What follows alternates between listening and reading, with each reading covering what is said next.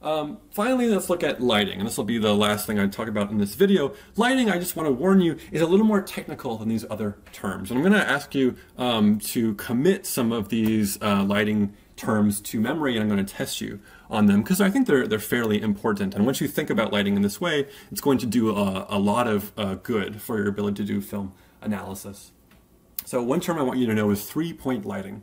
Three-point lighting is a classical Hollywood convention in which we have three lights surrounding a character, each serving a different function. A backlight comes from above, a key light comes diagonally from the front, and a fill light comes from near the camera.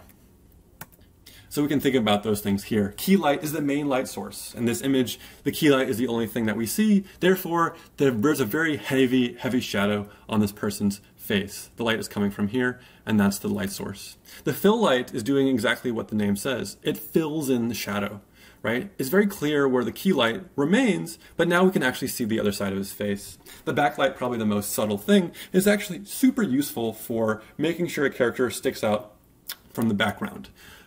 The only difference between these two images, of course, is the hat, right?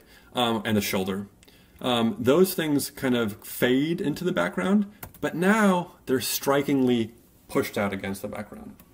We can see that clearly going on in this image, right? These crisp lines that make sure that Jimmy Stewart can be seen against the darker background. Another set of terms that I want you to know is high-key versus low-key lighting. High-key and low-key lighting are all about the ratio between the key light and the fill light. In high-key lighting, there's a ratio such that there's not much contrast. In other words, you try to have a lot of fill light, so you don't have shadows, right? You can not see any shadows on the faces of these characters. This is high-key lighting, classic. Low-key lighting means that you're going to see lighter lights and darker darks. In other words, you have more contrast. An easy way to think about this is high-key means low contrast. Low-key means high contrast. Low-key doesn't just mean low amount of light. Why? Because this image does not actually give us a low-key lighting, even though it has a low amount of light.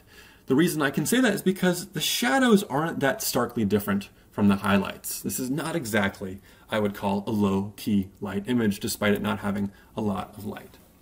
So that's talking about three-point lighting. We can also talk about lighting direction. That is where a light comes and what effect that has. So I have this GIF that's kind of demonstrating the way in which lighting direction can radically change a person's appearance, right? You have a high direction, you have a side direction, a low direction, and another side direction from the left. And I think we can say that these images produce an entirely different appearance for a person.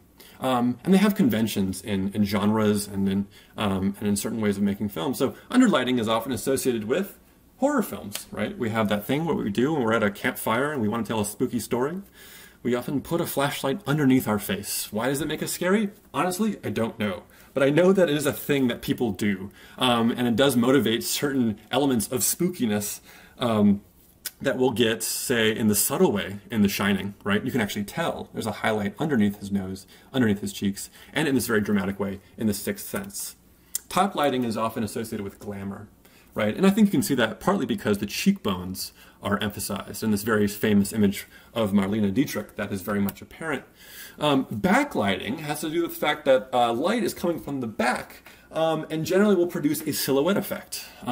So when we say that we have a silhouette, which is like an image whose shape is apparent, but whose formal features are kind of dark and that can't be distinguished, that has to do with where the light is coming from, usually from behind.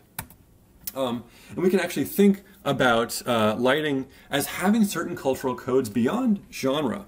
Lighting also has to do with cultural codes in Hollywood associated with gender norms.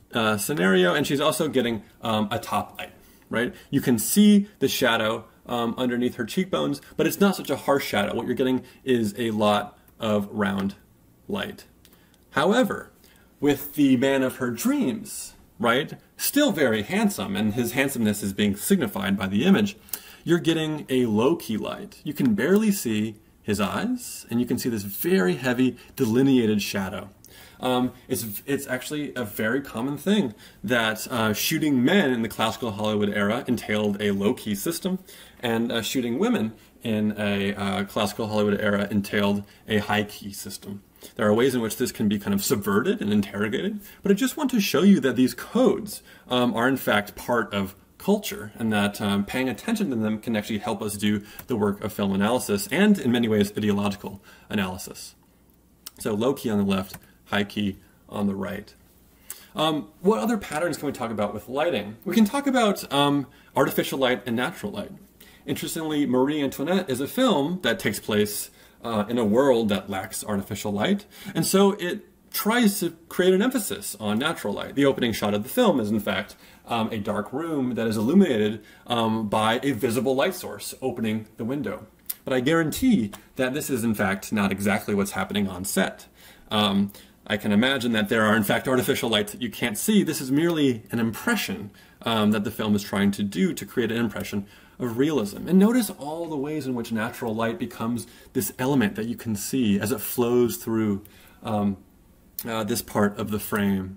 Or even as you can see these lens flares, which are in fact produced by natural light. And in this case, I don't think it's artificial. I think it's quite an actual thing. But the lens flares are there to give us a sense of realism, right? To show us that a camera, in fact, did capture these images. Now, I do want to draw your attention to a difference. You can think of a film like Barry Lyndon from 1975 by Stanley Kubrick, which didn't produce the illusion of natural light. It actually used natural light. And you can see that difference. Look at the way this image is produced. It really does look as if the lighting actually comes from the candles. Here, the candles don't look as if they're the only thing lighting the scenario, right? They look ornamental as opposed to fundamental to the lighting that's going on there.